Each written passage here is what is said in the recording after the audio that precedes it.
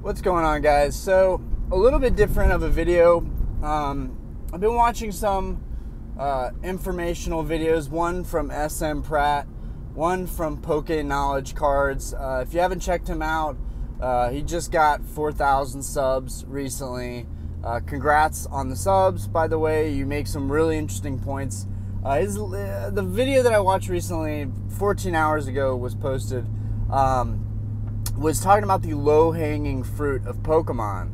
And, I think, everyone always hyping up and talking about the modern product. On one hand, in SM Pratt's video, he's saying Sword and Shield has really, done a great job of taking this era of Pokemon to the next level and really improving the hobby. He's not blind to the redundancy of, how many cards were printed, or how hard it is to actually complete a set, or getting an alternate art. He makes those points clear, but he is right. Things are definitely going up a notch. They're going up a level. But in Poke Knowledge's video, he's kind of talking about the low hanging fruit. Well, to me, that's the right on the money. I mean, he's talking about people, now just have to get these new sets that drop, just have to go to their local GameStop or Target and pick up stuff and open up packs. And there's not a lot of hard research to that. I mean, I have a very large vintage collection, and that took a lot of time and research, and I'm still learning so much about it. I mean, WOTC era will always be the pinnacle for me personally, because that's just what I grew up with. That is the blunt, most frank answer, that is what I grew up with. I was born in 1994. That's what I grew up with. And I didn't even really grow up with it. I was late to the game. I mean, I was growing up with EX series, mid-2000s stuff. That's the stuff that I had a chance to collect. And at that time, I just thought it was going out of style in comparison to WOTC. As a little kid, I felt that WOTC, the cards that you could find in shops or in deals or on Craigslist, I was finding those to be a lot cooler looking, in my personal opinion, than any of the stuff that was coming out in the EX era, in the mid-2000s, early 2000s. I just didn't feel like Pokemon was doing a really great job of sculpting the hobby out to continuously grow. I thought they were kind of failing collectors. Now, of course, stuff is worth a boatload now. If you had collected sealed product from the early 2000s, you would be swimming in money right now. But that's not the point I'm trying to make. The point I'm trying to make here is, is it low-hanging fruit? Is the stuff coming out now low-hanging fruit? To answer that question, not in an argumentative way, not in a confrontational way, more so in just, let's address this, because I opened a lot of packs when I first started doing YouTube videos, and that was the low-hanging fruit. It was the easiest thing for me to do, low cost, low damage to my bank account, but it wasn't really as fulfilling as finding this vintage stuff and knowing what was really valuable and collecting that stuff instead. I did it because from an investment standpoint, not a collector standpoint, from an investor standpoint, it made sense to buy this sealed product and collect it long term. I know I don't normally do my videos like this. I'm on my way to the gym, but I really wanted to get some points out there. The next thing is, it's the same as it was in 1999. I know that's a broad statement, but it's the same it was then as it is now. You can either be a collector and see what happens in the next 20 years, or you could collect now and the hype of everything and forget about it. There's a very good chance that people will collect stuff now and then later on just fall out of the hobby easily. We're going to have all this stuff, all this bulk of all these cards from these newer sets sitting around or going in the garbage, but that still doesn't change the fact that people are opening this stuff at crazy, insane rates that I think it's still going to really rise a lot in value. And by it, I mean Evolving Skies, Fusion Strike, Brilliant Stars. Astral Radiance, I really didn't want to take a part in. There wasn't anything that I felt crazy about that I had to have that set for. I know for some people, you know, maybe the Machamp alternate art was enough reason to go after that set. For me, it just wasn't. Origins, it looks like it could be a good set. You know, there's this awesome Aerodactyl in there, but again, just not really my style. I like the classics, and I like sets that cater more to the classics. And I felt like, personally, Evolving Skies did the best at catering towards the older sets, as well as Brilliant Stars, because Brilliant Stars, you know, has the Charizards in it. Say no more. Charizard might not be the rarest card around, but it's definitely the card that most people are going to chase after. But Evolving Skies has such a unique differentiation of the type of cards that were alternate arts. You know, I think the Evolutions, for the most part, brought so much to that set because it encompassed all these different types. And then you have Rayquaza, which isn't Gen 1 or 2, but Sapphire and Ruby, that's what I grew up playing as a video game. So really, like Swampert, Blaziken, Sceptile, Rayquaza, Kyogre, Groudon, those were the biggest cards that you wanted to have for me. So to see some of that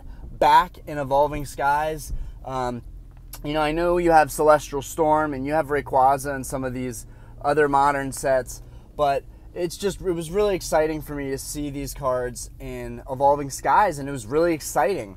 SM Pratt made a good point on that.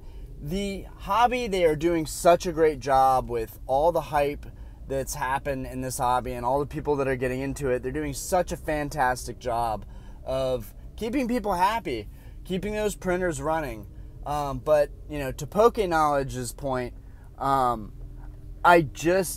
think we are all doing the thing that's easiest, that's the most affordable, instead of really trying to get to know the hobby from its roots, which nobody owes the hobby anything. Like, just because I was, you know, born around a time that Pokemon became a thing doesn't mean that that's the only set that matters. That's just what I feel is personally just the best, the cream of the crop, anything that's WOTC. And more recently, I've got into sets like Expedition, Aquapolis, Skyridge, because those are WOTC too. Oh, I gotta lock my car.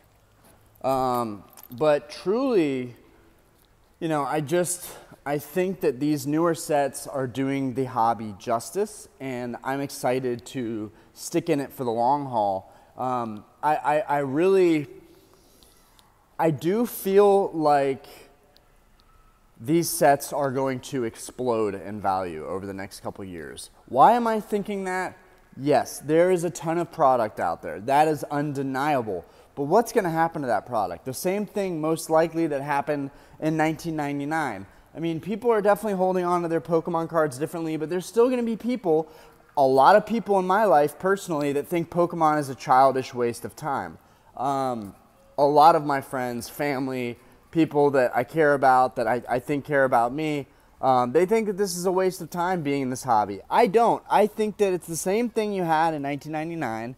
People are going to eventually fall out of the hobby, and it's only going to be the people that stick around and stay with it that reap all the benefits of this stuff going up in value. Not just that, but, you know, I've noticed I don't always have to be buying stuff, but if I'm staying in the hobby and I'm constantly, you know, looking through the market, looking online, looking for deals, looking for stuff, you are going to find stuff if you're always looking for it, if you're sticking with it in the long haul. It's just like the stock market, which I have the same attitude with. Just stick with it in the long haul. I have two major investments in my life. One, a company called QuantumScape that I've been in all year, watching it lose value. Still sticking in the long haul, not selling a single share. The other thing that's my major investment, well, probably my cars, my house, but really it feels like Pokemon is the other investment. And it's not always going to go up. Sometimes it's going to go down. But for me personally, I'm just going to stick with it in the long haul and see what happens, because I believe that people are going to open up all this stuff, and it doesn't matter how much cards, it doesn't matter how many cards are still out there. that all that bulk laying around. What matters is how much stuff stays sealed. And I just don't think everyone out there has the willpower or the know-how and watching the market before, and basically repeating history. History repeats itself. I don't think people know enough about that or have the willpower or knowing that in the long haul, hard sacrifice of holding on to this stuff over just wanting to open it to get that hype or that serotonin or get that content for YouTube. In the long haul, being the collector and holding on to it, they are going to go up in value because there are going to be the few and the proud that are able to hold on to this product. And I think for the most part, the people that are holding on to this product are going to be distributors. They're going to be people that have connections with Pokemon. They're going to be big time collectors. They're going to be big YouTubers that have all that subscription, that have all that money coming in. They're going to have all the product. I'm reading a book right now, 12 Rules to Living Life Without Chaos or something like that. It's by Jordan Peterson. And I'm stuck on this one part right now, but I remember early in another chapter, it was talking about we are still living in a dominance hierarchy, right? It's the same in Pokemon cards. You've got a dominance hierarchy. You've got, winner takes all. That is like the dominant lobster, in the ocean, or, the dominant lion. They are going to take most everything. All that product out there, that's going to a few people, in my opinion. The people that are rooting for the hobby the most, the people that have stores, the people that are trying to move product, the people that might get stuck with that product because they got too much of it and some of it's not selling. Like, I know that when these sets are coming out, some of this stuff is just not going to sell.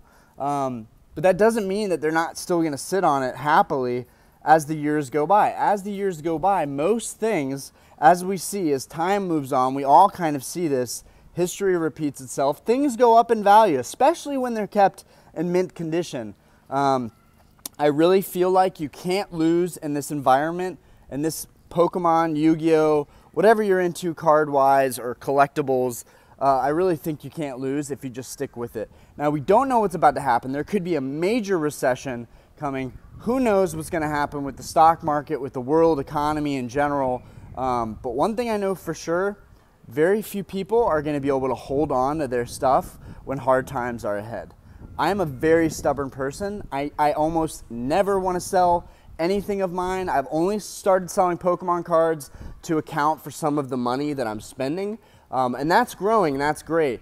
But, Poke Knowledge, thank you so much because you have reminded me what making content is all about, and it's these conversations. And I can have a conversation all day. I would love to do a Zoom call, with another content creator at some point, but that doesn't matter right now. What matters is getting, my points out so that I'm not always making the same redundant content, which is exactly what, Poke Knowledge is talking about, that low-hanging fruit of having new stuff come in.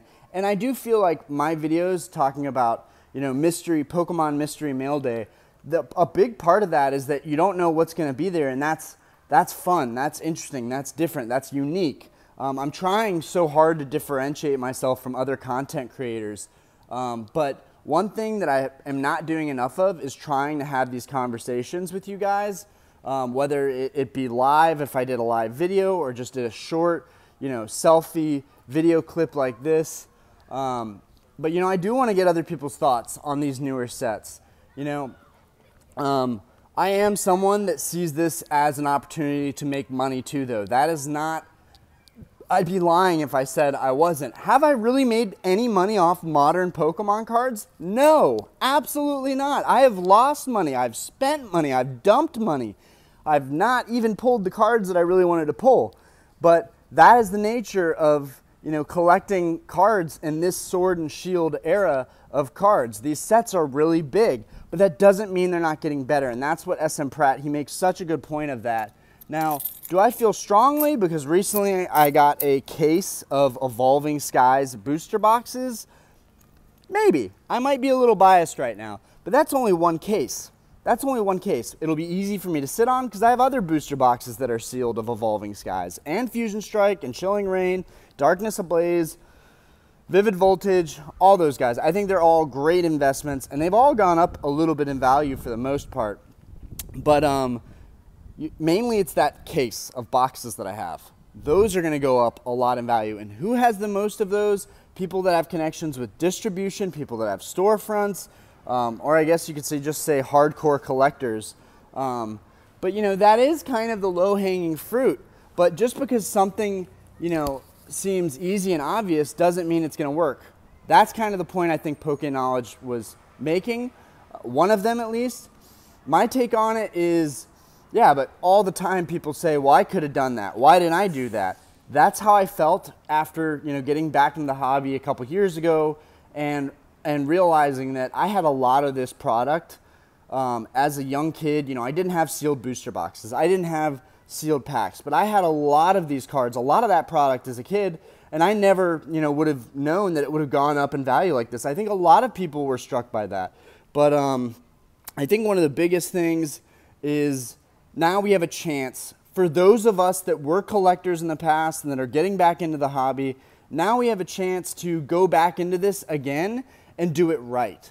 And this time I know that I have, you know, with eBay and with Mercari and with how easy and accessible the market is today, you don't even have to have a store near you, which that's a whole other video. Brick and mortar, where brick and mortar is going. Is e-commerce going to completely overload brick and mortar? Is brick and mortar a thing of the past now?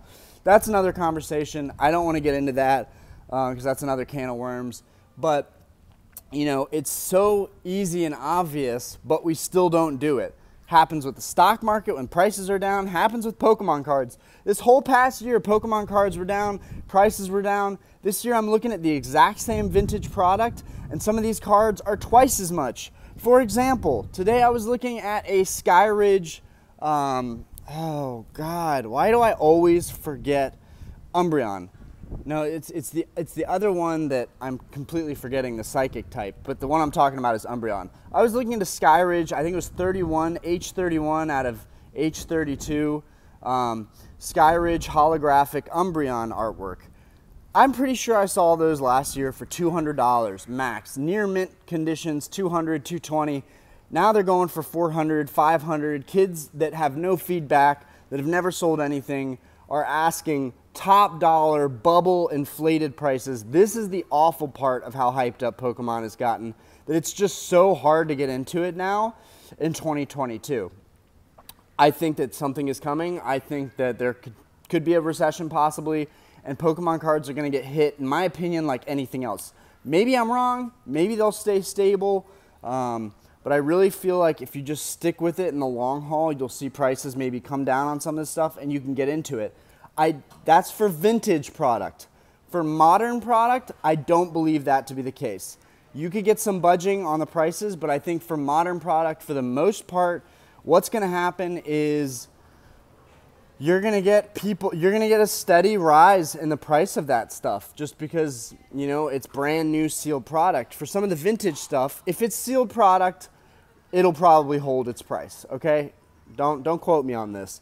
But if it's opened up product, if it's used product, you know, like these raw cards, like the raw card that I'm trying to buy, and the kid wants $400 as a starting price for an Umbreon Holo, I'm not buying into that. I'm not buying into that's where the value is. I know some of these cards have values now that are in the thousands. A first edition Charizard, you know, Blastoise, first edition Venusaur, those make sense to me to spend thousands on. But something like a Skyridge, a later set that came out that's still WOTC, but, you know, an Umbreon Holo, man, $400 near mint. You know, I'm sure in a 9 or a 10, they go for $1,000 maybe, $1,500, but just seems like it's getting a little bit out of hand as far as the vintage stuff goes. So I'm trying to pivot right now away from vintage to give vintage some time to cool off maybe. Even though that could be a mistake. Maybe vintage is getting so scarce that the stuff is going to go up in value. Anyways, I got to get into the gym, guys. I've been ranting here way too long. People are looking at me like a crazy stockbroker person, even though I'm talking about Pokemon cards the whole time. Anyways, See you guys. Peace out. Thanks for watching. I hope someone found my video rant informative. I'm probably going to be doing a lot more of these. They're really easy. Doesn't take a lot of time or effort. Might as well spew out my thoughts and see what other people think. I think modern is going to go up. I think vintage is going to go up and may retrace a little bit. But I think it's a win-win either way. And if you're a collector, what difference does it make? You like this stuff to collect it. You don't necessarily care about the dollar value. And more I am becoming a collector like that, where I love this stuff and its value is kind of priceless to me. And I don't care where the value goes or if it's a bubble that's inflated right now. I just want it. Now, for other people that are strictly in it to try and make money, man, it's going to be rough, because single cards are just not fetching premiums like you would think, unless they're alternate art cards, which are going for $200–300 or more. And those are so hard to pull that I'm not even the least bit surprised that they're going for those prices. For example, and I always point to this example because I did a ton of videos on this set. Brilliant Stars, when that came out, I went all in. I wanted that set so bad. I wanted that Charizard alternate art so bad. I wanted a Rainbow Zard so bad. I spent $1,200 or more opening packs and booster boxes, and I could not get that alternate art to save my life. So after that, I felt a little bit burned. I think if that's what you're going for, you should stick to, and this is from my personal experience, buy the single cards you want. Find them in mint condition with good centering. Find them on eBay, bid them up. If you lose, learn from that. Failure is also a success in a way, because you learn something out of failure. You don't learn if you're constantly succeeding. But my point is, what is my point? What am I finally trying to make here? Oh, don't be in it because you think you're that lucky kid that's going to pull that perfect card. Do it because you enjoy the hobby and you're open to getting that card, but you know the odds of it. You know the rates of the pull rates. Anyways, guys, have fun, stay collecting, and everybody has a certain way of collecting. I just feel like I'm on a budget, and I'm learning now how to better collect when you're on a budget. You know, what to do with your sets. Maybe you shouldn't open them for content. Maybe you should just talk about the market and them as investments and just keep them sealed and have that sealed product and see where it takes you. And just buy the single cards. I've spent too much time chasing single cards out of these newer sets and been let down, and then I find that they're super cheap online and that it was less money than me buying a sets. Now, on the offhand, if you open booster boxes of newer sets, you will have a lot of cards. You will get a lot more cards, which could lower your dollar cost averaging over time when that bulk stuff becomes valuable. But anyways, guys, everybody has their preference. If you want to let me know your preference on collecting, do you like vintage? Do you like modern? Are you sitting on stuff? Are you ripping everything open? I want to know these things because I think the majority of people are ripping through all these modern sets, and that's why they're about to go up in value, because they're going to be scarce after 2, 3, maybe 4 or 5 years. I know there's plenty of XY Evolutions booster boxes on the market, but I'm even seeing those prices go up and those numbers go down of the listings. So I think if that's a 6-year-old set, in 6 years when it's 2028, I think a lot of these sets are going to be $300 to $500 easily, especially big name sets like Evolving Skies. Anyways, guys, peace out. I appreciate you for listening. I hope you found it informative. Deuce, deuce.